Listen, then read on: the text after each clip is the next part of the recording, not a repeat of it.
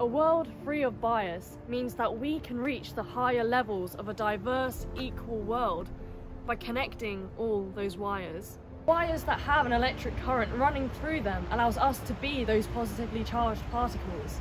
And we, together, are going to break the bias so that we forever will no longer fear fighting for better. There is a bias to be broken. My dream of an equal world is what I have awoken from, and I know that it's something that can become true, as the world is a living photograph saturated with diversity and hues. I march and I stride, with my head held high as a woman, and us women will not be pinned down nor weighed down by anything, no matter how hard that anything tries. We all have different stories. We take each day as it comes, by painting the picture, by writing the literature, to be shared with the world.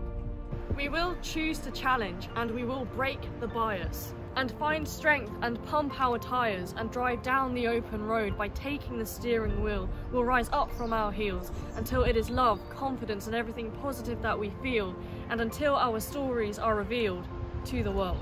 Because this is us. We're born to be leaders and born to be great. So let's continue to create our stories in a world where we no longer fear fighting for better.